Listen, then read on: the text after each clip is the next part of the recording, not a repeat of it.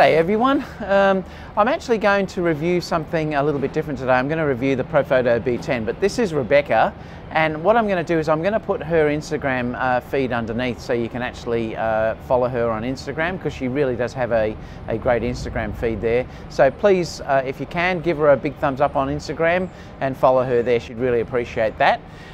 So what we're going to do today, I'm going to try a couple of different things with you. I'm actually going to use the Sony a7 with the Tamron 28-75, and I may also use the 70-200 as well. But I'm also going to review the new Profoto light that's just come out, the B10. So we're going to have a look at how that functions today. And I'm going to try a couple of different things.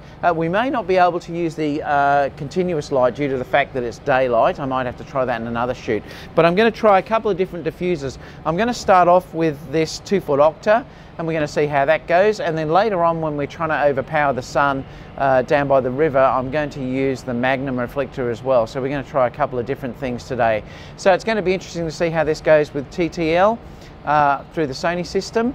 I have got the Sony Air remote. Now you can also control this completely through your iPhone as well, this light, and we'll have a look at how that sort of functions now. And you can see that it works very, very quick when you're looking at it. The interface is really great. You can even control the actual continuous lighting as well through this, including the color as well. So not only can you control the actual intensity, but you can also control the actual temperature as well at the same time. So what we'll do now, we'll go through a shoot, check how the TTL works, and we'll move on from there. Lovely! High five! Alright, so what I'm going to do, the great part with these is the reflectors are very easy to put on. Basically they just slide in. So you just put it on like that and slide it down to where you want the reflector to go, and then you just lock it on the side. And that's really all there is to this. And it should basically work straight away. Okay, so what we've got now here, I've actually got, I'm using the a7 III and I'm using the Tamron actually on this. So I thought I'd try using this lens. Now basically what I'm going to do, I've got it in manual, and I'm on 1/25th of a second at f2.8 and ISO 160. Now as usual with Profoto, I'll show you what happens here. If I put this flash on full, you'll probably find it'll be a fraction over, and it always is a little bit over with TTL, and it is just a little bit flashy.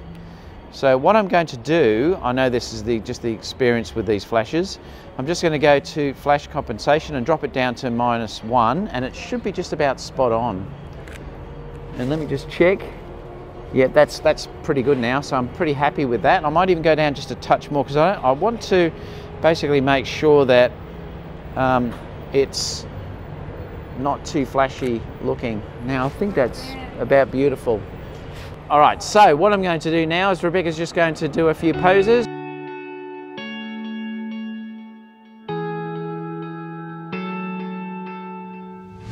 Who am I talking to?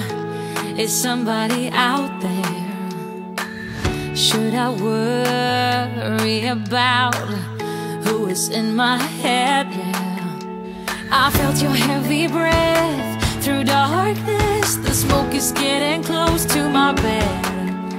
I cannot make a sound, empty lungs, sleeping but awake.